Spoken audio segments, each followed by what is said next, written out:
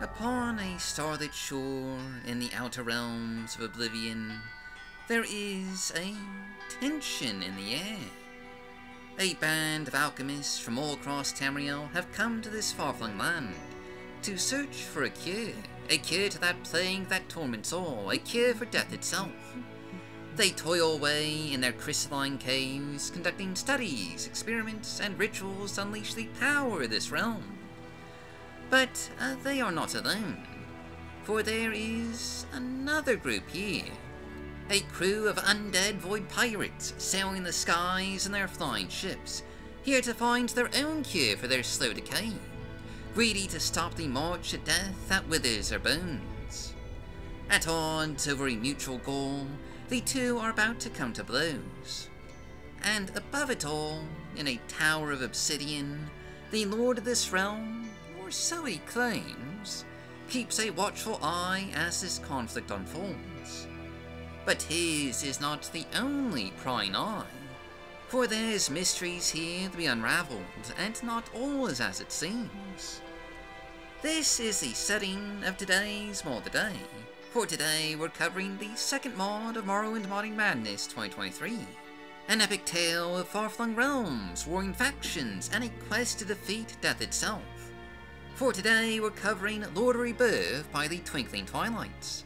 A team composed of Billy Fighter, Katya Karel, Anne Rohal, Ruffin Vanguard, and Dungeon Daddy Sealoff. Coming into the 7th annual Morrowind Madness Competition, the Twinkling Twilights were the team to watch. And I dare say they've delivered. A bit of a remix of the 3rd place winning team from 2022. Billy Fighter, Katya Karel, and Ruffin Vanguard all worked on the investigations at Tel Uris as part of the Dreamy Dreamers in last year's competition. One of the most visually striking and creative entries from that event.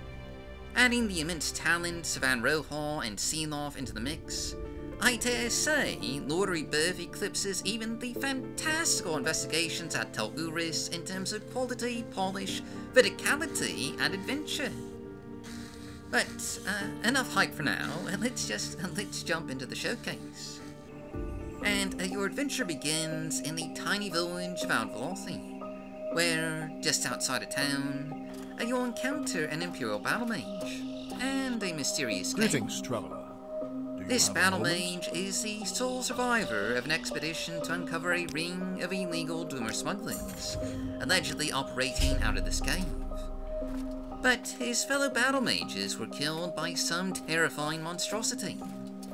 Should you agree to aid his quest, you'll accompany him into the caverns below, and face this strange abomination head-on. And by the by, most of the new characters that you'll meet in Lord of Rebirth have some new voice acting, by actual voice actors, with simple quest greetings and some scripted dialogue. After you defeat the beast, you'll discover a long-forgotten data shrine, and your companion, intent upon his investigation, will cast a spell, with unexpected results, opening a portal into a realm of Oblivion. Jumping through, you'll find yourself in an otherworldly realm, in the midst of a battle, as the sounds of clashes rain from below. Mages and alchemists beset by strange drummer machines, centurions doing battle with atronachs of blood, panicked voices ringing out, and all the while a pirate ship hovers above the fray. This is your first introduction to the Luminous Vale, a splinter realm of Oblivion, a rocky set of isles set upon a sea of stars, a grand cosmos playing to a landscape painted in hues of purple, grey, and blue, where pirate airships with their ethereal green glow can be found plying the skies, and great crystals, giant bones, and blood-red trees dot the lands. This first taste of the Luminous Vale will have you meet a number of new characters, alchemists from around Tamriel that have travelled here to find true resurrection. No mere necromancy, but an end to death itself. This is but one of the factions that you'll meet in the Luminous Vale, and they're a band of unique personalities, each with a few voice lines. Their aims are to finish their projects in peace, but to do that, they must first deal with the undead pirate attacks. And to accomplish that, they're going to need your help. At first, you'll be asked to perform a handful of tasks, helping with various experiments, studies, and summonings, escorting a mage to a giant skeleton, feeding a blood atronach, and defeating summon trees come to life are just a few of the quests you'll embark upon with the Alchemist Coalition. But they're not the only faction on this island. And on the other side of the isle, anchored at a hidden cove, you'll find the undead Void Pirates. A lifetime of plundering, riches, and necromancy have left them decayed, mere husks and bones of what were once mortal men.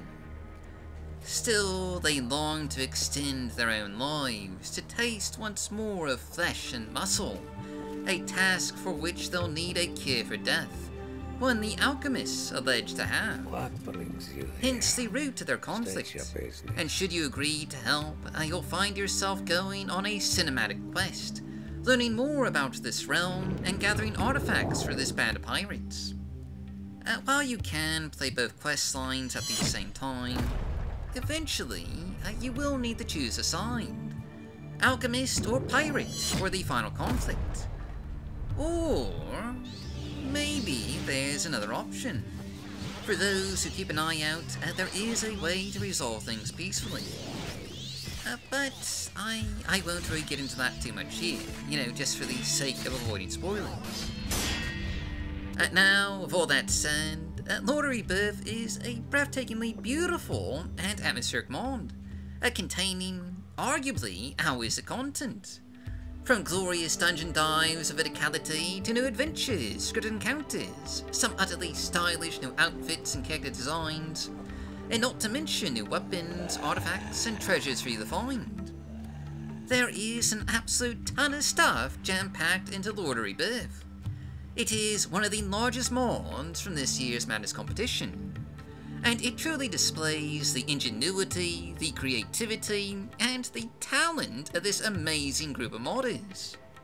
The lands of the Luminous Vale have been masterfully rendered, providing an environment that's both utterly alien and uniquely distinct from anything else that we've seen in Morrowind. And the dungeons and locations are just...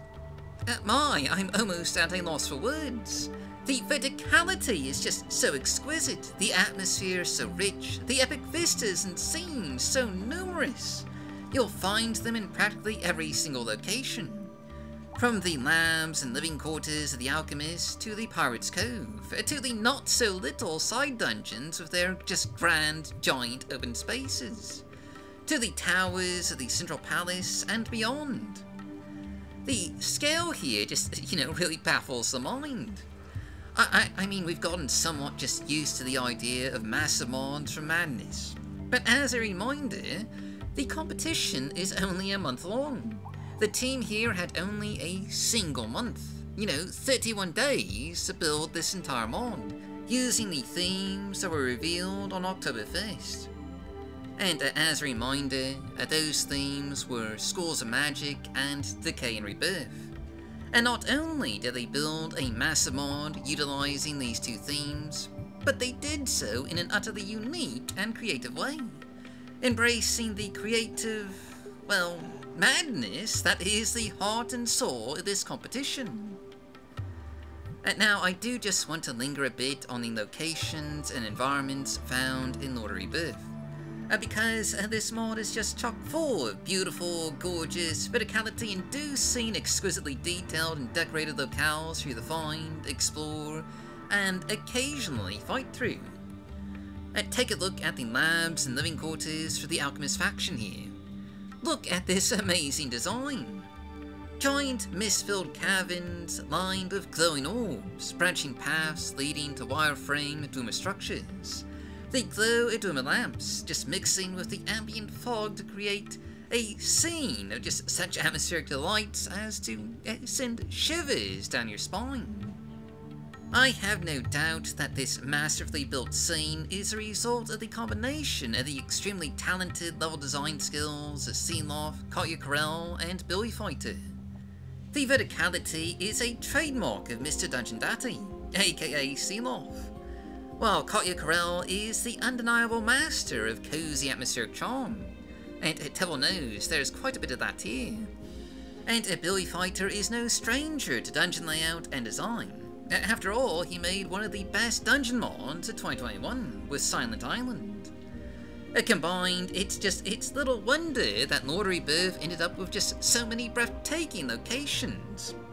And it's not just the big locations either. The tiny interiors, like the Void pirate ships, are also just gorgeously and atmospherically detailed and decorated. Which is what you get when you have Katya Corell on a team. Just every single part of this mod is just absolutely stunning. Even many of the side dungeons are just an absolute joy to behold. Unlike the Crimson Falls, a technically small dungeon in terms of the number of enemies, but one with a tremendous sense of verticality, with great falls leading down into a giant open-air pit with those red-leaved trees. An absolutely just gorgeous scene. Or the Crystal Mines, which, while lacking as much of that verticality, does have quite a bit of atmosphere, with dwarven spectres just haunting the acid-filled, crystalline pathways.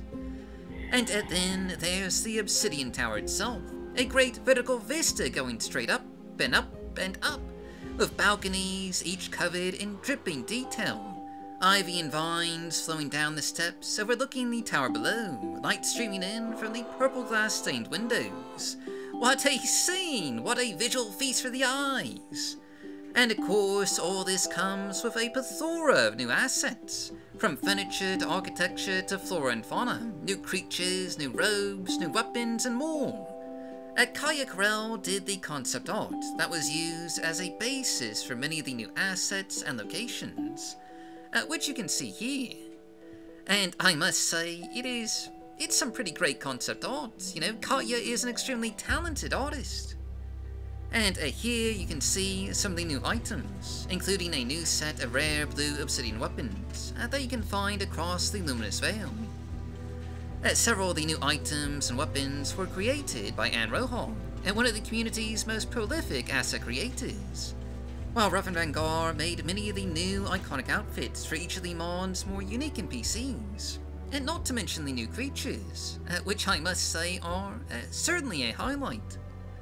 Billy Fighter also made many of the new assets, particularly flora and environmental pieces, and together the Twinkling Twilights just really had their bases covered.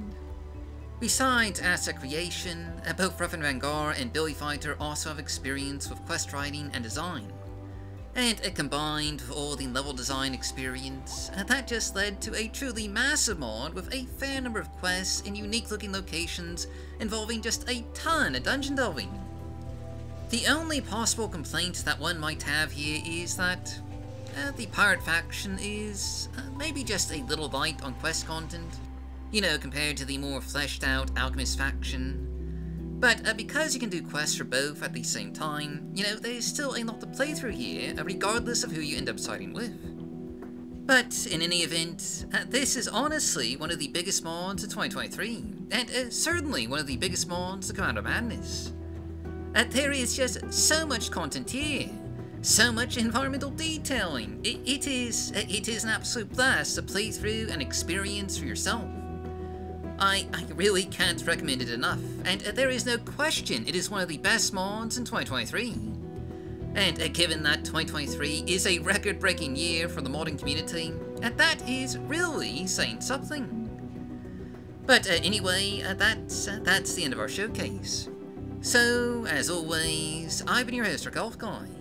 Thanks for watching, stay safe, stay healthy, happy modding, and I'll see you all next time.